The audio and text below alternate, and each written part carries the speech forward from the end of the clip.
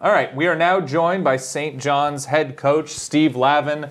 Coach, how are you feeling today? Of course, taking on San Diego State.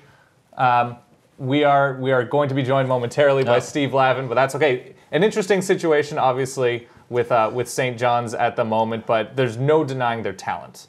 They've been talented since Lavin stepped into that, that place and that role. It's just a matter of putting it together, and I think this is their best shot. So all right, let's see what he has to say. I am told now we have Coach Lavin. Coach, what was your immediate reaction when you found out that St. John's will have San Diego State in the opening round?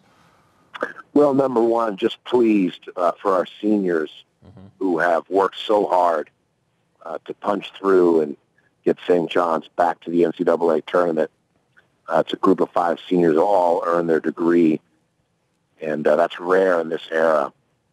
So pleased for them. It's a situation where I've been fortunate to participate in 15 NCAA tournaments, 8 as a head coach, 7 as an assistant coach with stops at Purdue and UCLA and now St. John's. But just happy for the young people in our program. As you guys know, Christmas Eve, shaking the presents, or ripping, the wrapping off the presents in the morning of Christmas. Yep. Easter egg hunts, probably right up there, Halloween, but that childlike spirit to experience it through young people's eyes is what it's all about in this business. So just happy for our seniors. Excellent. For me, it was Hanukkah, but it's okay. It's all the same. Oh, yes. It's all the same. Coach Lavin, specific. And Tooth Fairy, too. The first time the Tooth Fairy dropped a couple bucks onto the pillow, that was kind of the entrepreneurial spirit moving forward from now on. I love that. Appreciation. Barter system, Huge Great night. loss. When you look at San Diego State specifically, obviously a terrific defensive team. How much do you know about the Aztecs? How much have you seen of the Aztecs? Obviously, you pretty much could not be playing a school farther away from St. John's. So what do you know tonight? Dwayne Poley played for us, transferred. He's had some health issues, but it was a amicable, split. And we keep in touch with Dwayne and his family. And so it was a win-win situation. He's going to earn his degree, and they're in the NCAA tournament. We're in the NCAA tournament as well. Got great respect for Coach Fisher, as well as Coach Dutcher, who's been his right-hand man for years. And we'll start to do our film work in terms of, preparation and logistics here tonight.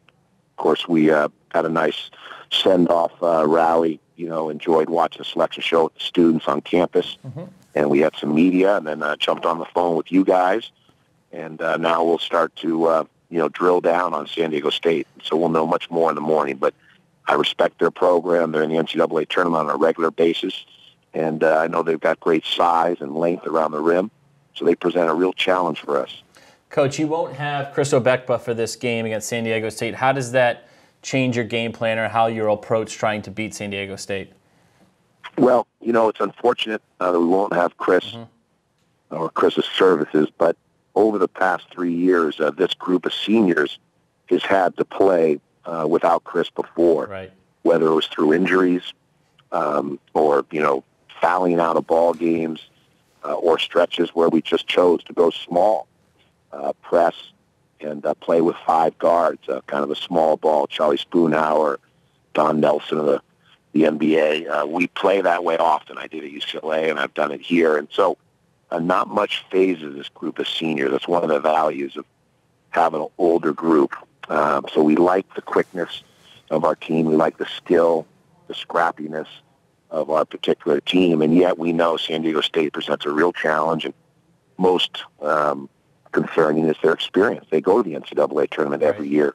We've been working to get St. John's back in the NCAA tournament. So that experience gives San Diego State an edge, but I like our kids as well. They've played a tough schedule, number 23 in the country, 9 wins over top 100, and a strong RPI, and playing well of late, winning 7 of 10. All right, Steve Lavin, thank you very much for your time, and good luck to you and St. John's as you make your way into the NCAA tournament. Thanks, Coach. Okay, fellas, we'll do it again. Take care.